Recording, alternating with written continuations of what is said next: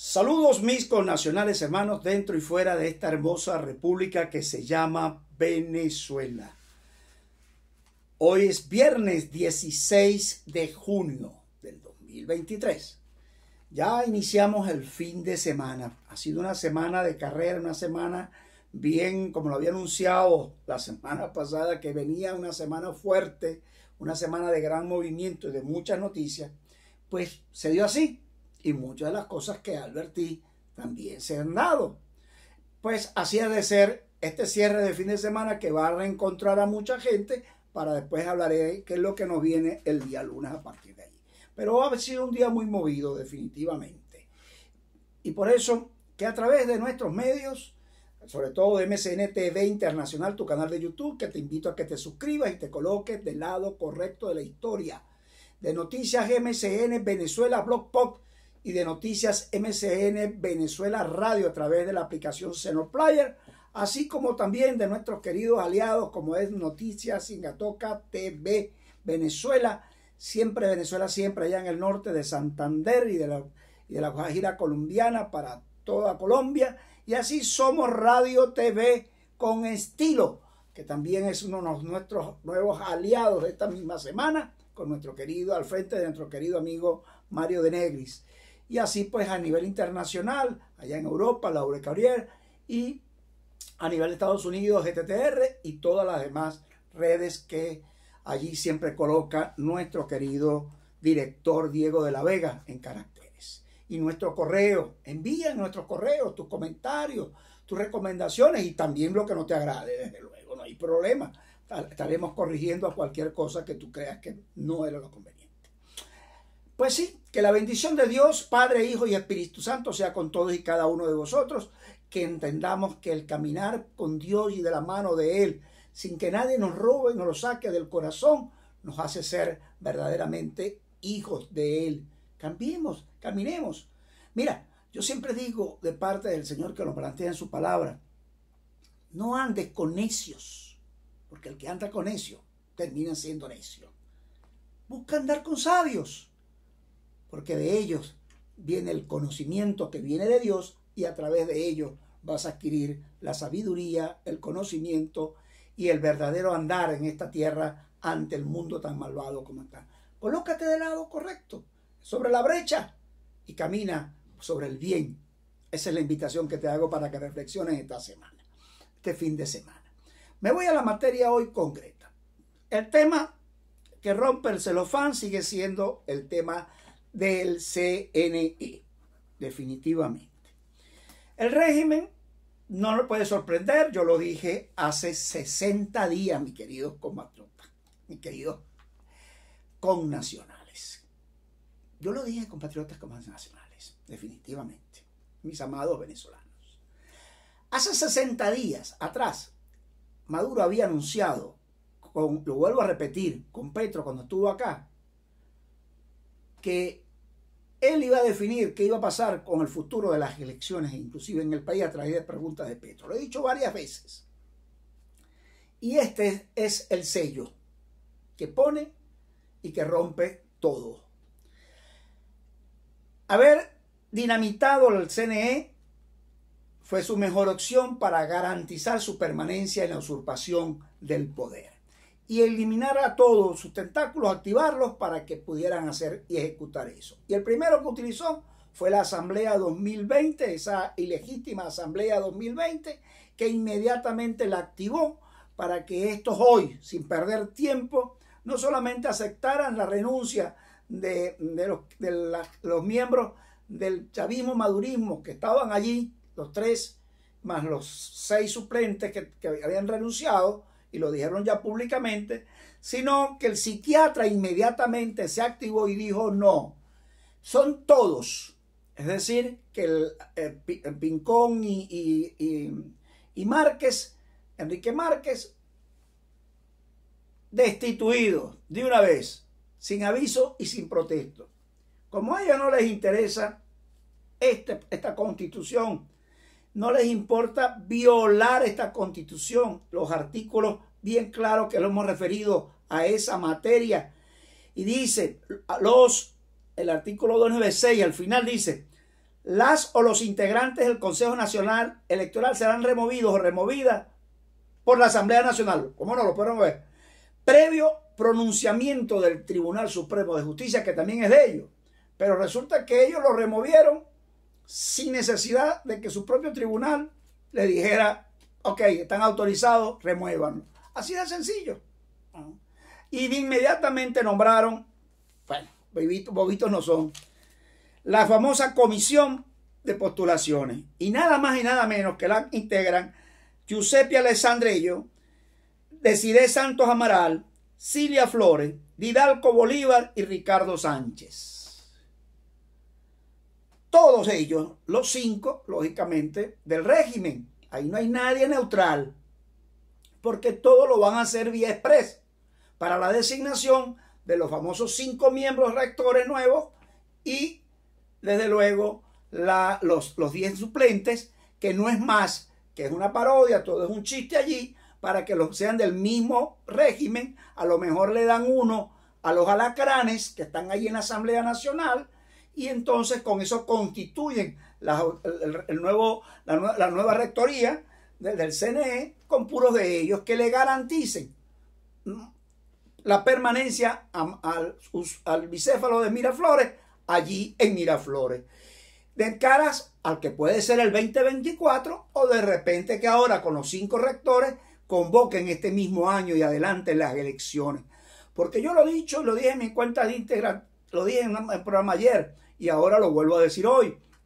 Recuérdense que eso fue uno de los acuerdos que llegó Nicolás Maduro Moro con el terrorista de Irán. ¿Cómo lo han entendido? Que tiene que permanecerse en el poder para darle cumplimiento a los acuerdos leoninos ilegítimos y legales que él suscribió con Irán, repito, con los del cordón de la muerte, y donde él se declaró miembro del nuevo orden mundial, involucrando a nuestro país. Pero son ellos, no los venezolanos de bien, rechazamos totalmente eso. Pero ese fue parte del acuerdo.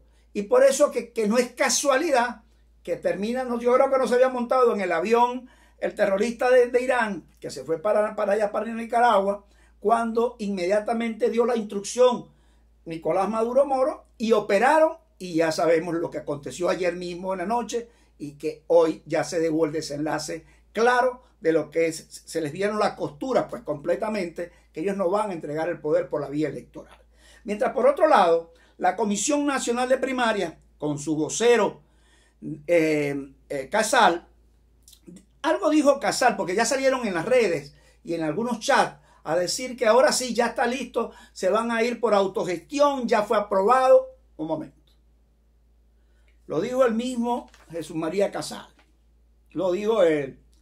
Que se iban a mantener en sesión permanente ante la situación que se vive el CNE, esperando que haya solución allí, que se resuelva el problema, para tomar entonces sí una decisión de cómo pudiera ser, si es autogestionable o se mantiene la asistencia técnica del CNE.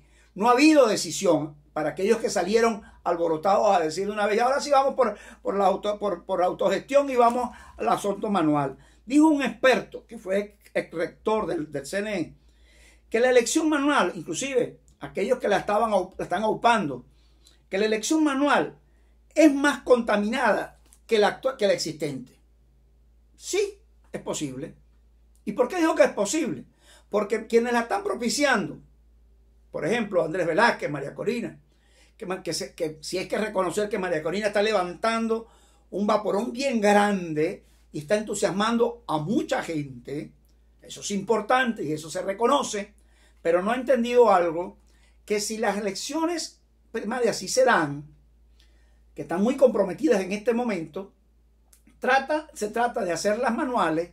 Ella tiene que mostrar que tiene una estructura verdadera para poder movilizar ese día y defender eso, cosas que sí tiene por demás el G3, el G4 inclusive, sí tienen estructura maquinaria, tienen alcaldes, tienen gobernadores, etcétera, y no es solamente con la simple emocionalismo. No estoy descartando, no soy negativo, pero cuidado con engañar y irse después por un barranco más duro que el actual que puede manejarse. Pero asimismo, como digo esto, digo lo otro, con el permiso. Hay lo siguiente. Indiscutiblemente que hay una situación que no se escapa, que no se puede escapar. No puedo entender, y le he dado vuelta y he conversado y he llamado a muchos especialistas, analistas, hombres de renombre en este país que conocen no solamente la materia electoral, sino también de envergadura política. He hablado con unos 5 o 6 de ellos de renombre que me voy a reservar no decirlo acá en este momento. Y me dicen clara vez, yo no entiendo cómo ven la política estos señores y la situación país. Es inconcebible que viendo lo que los tratados y los acuerdos que hizo Leonino, Muduro, ninguno de ellos haya abierto la boca ni en un meeting o en unas actividades esas de calle que tienen, rechazando la entrega del país a ese grupo de la muerte. Ni eso lo han abierto. ¿Qué pasa? Y ahora más con el tema que quedan convictos y confesos, ya se les dio la costura con el CNE y sus pretensiones de lo que tienen. Aún más, y complica definitivamente, y no me cabe la menor duda, que no solamente se complica el tema de las famosas primarias, sino el escenario electoral como tal se les complica totalmente. Y eso no lo evalúan a tiempo, sino que andan, pero desbocados, pues. No importa que violen la Constitución, que se burlen del pueblo, que hagan lo que les dé la gana a este régimen. Y entonces esto es lo que andan haciendo, política con P minúscula. Y el pueblo que siga padeciendo. Hasta aquí voy a dejar la entrega. Quería tocar otras cosas, pero dejaré un programa especial.